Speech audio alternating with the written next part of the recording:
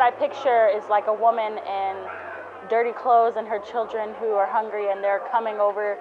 I always think America because that's all I've ever lived in, from a impoverished country. Image of foreigners, people who are not from the state. Poor people. Homeless and needs help. Gosh, I don't even know. I don't know much about refugees.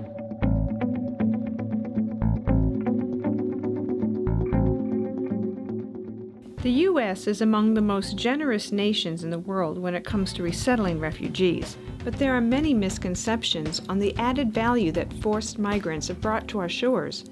You'd be surprised on what notable people came here as refugees.